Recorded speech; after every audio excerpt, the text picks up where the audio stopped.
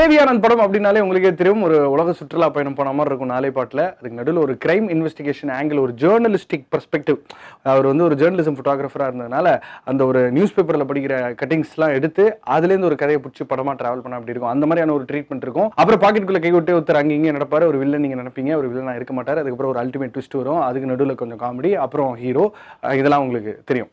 காப்பான் பொறுத்தவரை frankly speaking நிறைய பேசப்பட வேண்டிய, அட்ரஸ் பண்ண வேண்டிய முக்கியமான சில சம்பவங்கள், சில இன்ஃபர்மேஷனெல்லாம் ரொம்ப அழகாகவே நேர்த்தியாகவே சொல்லியிருக்காங்க. ஆனால் அது எதுவுமே வந்து ஒரு மொமெண்ட்டாகவோ ஒரு ஹை பாயிண்ட் ஆகவோ, இப்போ ஃபார் எக்ஸாம்பிள் ஒரு சின்ன ஸ்பாய்லரோட சொல்லிக்கிறேன்.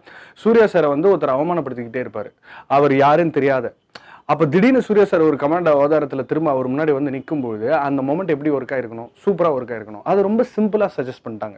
இப்போ இந்த படத்தோட வசனங்கள், கதாபாத்திரங்கள் பேசுறது, மோகன்லால் சாரோட பெர்ஃபார்மன்ஸு அவ்வளோ கன்வின்சிங்காக, அவ்வளோ கெத்தாக, கமாண்டோ மாதிரியே தன்னை ஃபிட்னஸை ஒவ்வொரு வாட்டியும் மெயின்டைன் பண்ணிக்கிட்டு ஒரு ஸ்கின் ஆஃப் த கேரக்டருக்குள்ளே போகிற சூர்யா சார், இப்படி விசிபிளாக சில நல்ல விஷயங்கள் இருந்தாலும் நிறைய நேரங்களில் கதை ஒரு பக்கம் போகுது, நம்ம ஒரு பக்கம் படம் பார்க்குறோன்ற மாதிரி தான் இருக்குது.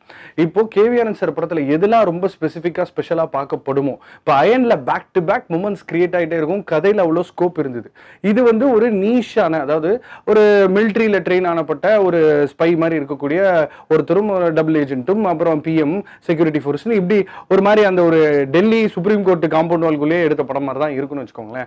பட் அதுக்கு நடுவில் ஒரு லவ் ஆங்கிள் இருக்கும்பொழுது, சப்போர்ட்டிங் ஆர்டிஸ்ட் இருக்கும்பொழுது, பாடல்கள் வந்து ஒரு மிகப்பெரிய ஒத்துழைப்பாக இருந்திருக்கணும் இந்த மாதிரியான படங்களுக்கு. ஸோ KVAnand சார் படத்தில் பரவலாக ரசிக்கப்படுறது எதுன்னா அந்த சாங்ஸ், அதோட பிக்சரைசேஷனும் சரி, பாடல்கள் கேட்குற விதத்துலையும் சரி. டெஸ்பாசிட்டோக்கு ஒரு ட்ரிபியூட் சாங் போட்டிருக்காரு ஹாரிஸ் ஜெயராஜ் அவர்கள். மற்றபடி ஆண்டனி சாரோட அந்த ரியாக்ஷன் கட், கவுண்டர் கட் கூட வீக்காக தான் இருக்கு.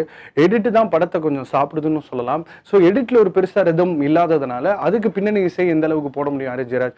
அதாவது இந்த லவ்னா சாக்ஸு, அப்புறம் அன்னியன்லேருந்து அந்த செல்லோ, அதுக்கப்புறம் அந்த சின்ன வயசுல வந்து நம்ம அந்த கீபோர்ட்லாம் வாங்கி கொடுப்பாங்க, அதில் டெமோன்னு நமக்குன்னு ஒரு ட்ரம் ரோல் வரும்ல, அந்த மாதிரி. நான் இதெல்லாம் ஏன் ரொம்ப ப்ரிசைஸாக பேசுறேன்னா, ஒரு படத்தோட டோட்டாலிட்டி, அந்த ஓவரால் எக்ஸ்பீரியன்ஸ்ன்றது தான் அந்த படத்தை வந்து மெருகேத்துது. இப்போ சாதாரணமாக ஒருத்தர் பேசுறத மொபைல் ஃபோனில் எடுக்கிறதுக்கும் சினிமா செட்டில் பின்னாடி அட்மாஸ்பியரோட லைட்லாம் வச்சு அது வந்து ரொம்ப கடினம் அல்லவா?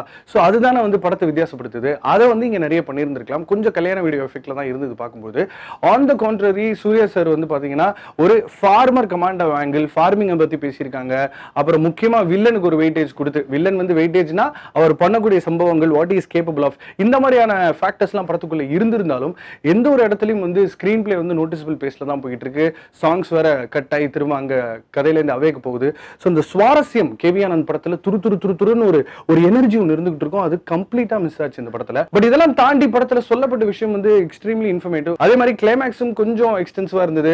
அதுவும் அந்த முடியும் போது ஒரு பெரிய சஸ்பென்ஸ், ஒரு பெரிய ரிவீல், ஒரு பெரிய அல்டிமேட் ட்விஸ்ட் அப்படின்னு KVAnand படங்கள்ல இருக்கிறதும் இந்த படத்துல வந்து கொஞ்சம் குறைவாக தான் இருந்தது.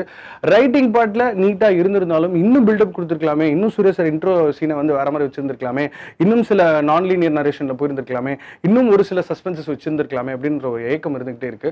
சாயிஷா ரொம்ப ஃபங்க்ஷனலா இருக்காங்க, ஆர்யாவோட ரோல் கியூட்டா இருக்கு. மற்றபடி டெக்னிகாலிட்டிஸ்லாம் வந்து காட்சிகளை ஒருங்கிணைக்கிறதுக்கு வேணா பிரோஜனமா இருக்கே தவிர மெருகேத்துறதுல இல்லவே இல்லை. சூர்யா சாரோட பெர்ஃபார்மன்ஸ் வந்து அது ஒரு பாயிண்ட்டை தாண்டி போயிருச்சு. அது வந்து ஒரு அழற சீன் அது எவ்வளவு கன்வின்சிங்கா இருக்கணும், ஒரு காமெடினா எப்படி பாடி லாங்குவேஜ் வச்சுக்கணும், ஒரு பாட்டுனா அதுக்கு எப்படி டான்ஸ் ஆடணும் அப்படின்னு அவர் ஒரு மைல்கல்லை தொட்டுக்கிட்டே தான் இருக்காரு. பட் அவர் மட்டுமே அப்படின்னு இன்னும் எவ்வளவு நாளைக்கு நம்ம பேச போறோம் தெரியல. காப்பான் KVAnand ஃபிளேவருக்காக பாருங்க. பட் அவரோட அந்த பழைய சாம் மிஸ்ஸிங் தான்.